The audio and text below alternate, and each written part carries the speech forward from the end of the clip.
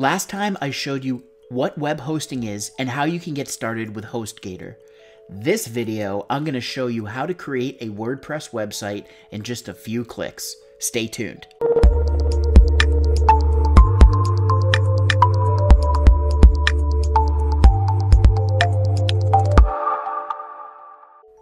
Hey guys, it's Bryan Caplan here with the Bigger, Better Biz channel, where I equip you with the tools and know-how to grow that bigger, better small business.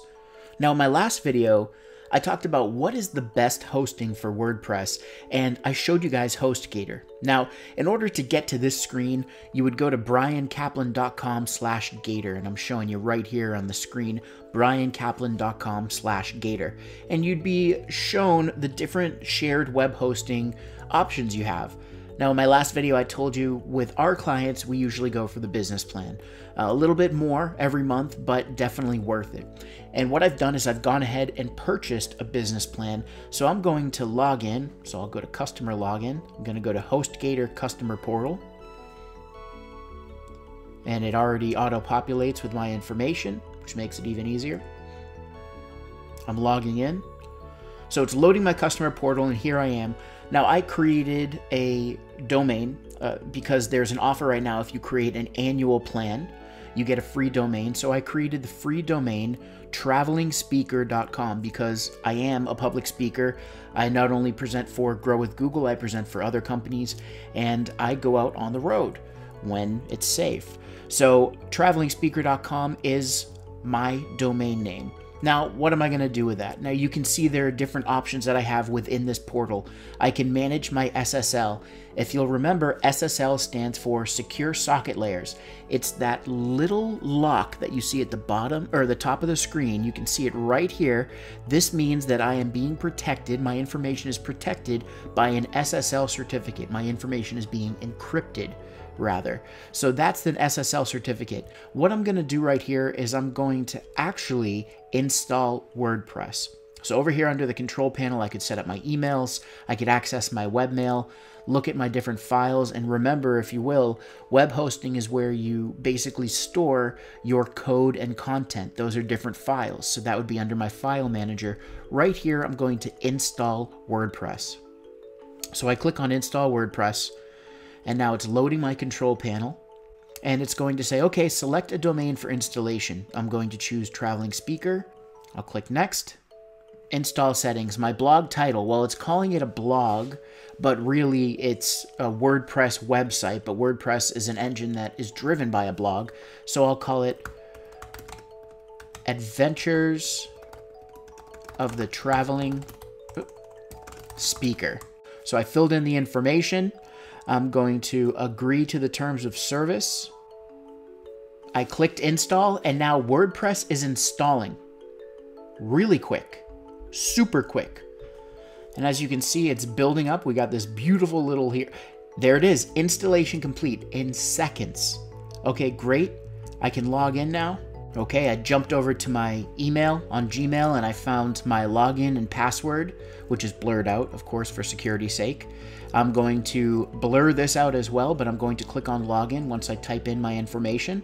The computer's thinking, and it is logging in to my domain, travelingspeaker.com.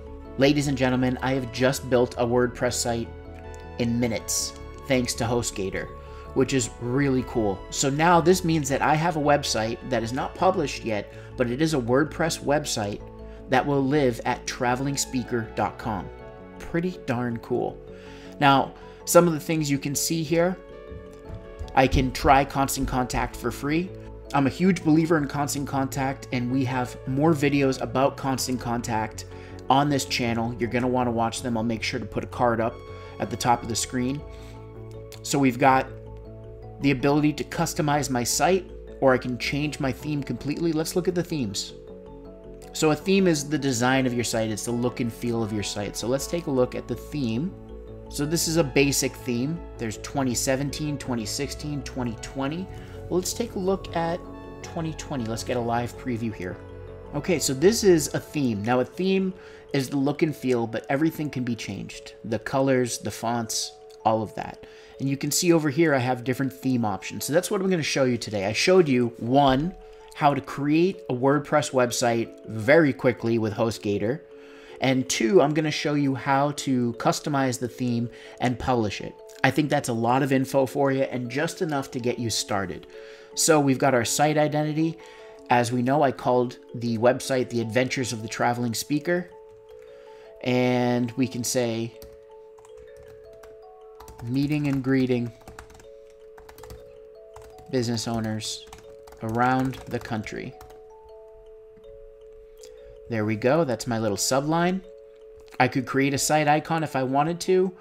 I'll just do something really quick. Let's go to my logo and we'll do a quick little logo here. There it is. Now, whenever you upload an image, one thing I want you to do and be cognizant of is the alt text. The alt text is the description of the image. Now, Googlebot and other software, other crawlers do not know what the image is actually saying. They don't know what the image represents unless you have alt text. So Bryan Caplan is a national speaker and travels the country training small business owners. There we go. I'm going to select. I'm going to crop the image. And as you can see now, look up here, right at the top of the tab. It just created Bryan Caplan. So I have my little site image right there. Perfect. Now I want to do colors. My background color right now is a tan. I'm going to change that. Let's do a blue and then kind of lighten it up a little bit. Header and footer background, white. Okay, so now it changes it to blue. But look how that blue fits with that red. Let's say that we're going to keep the red. Maybe we do want to do maybe a tan or maybe a lighter kind of rose color that goes with the red. We have theme options.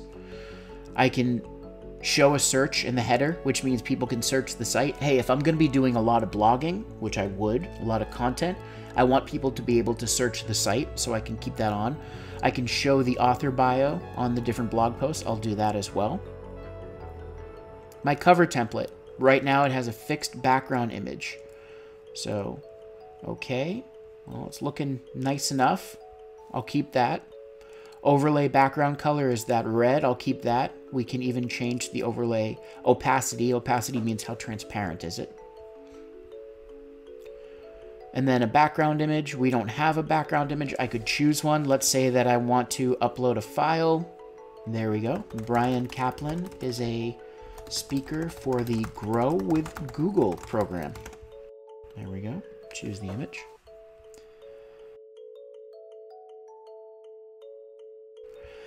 See, so we added this, right? And that's where you're going to kind of, it's trial and error when you're changing this stuff. That doesn't look very good, does it? It's just the back of heads.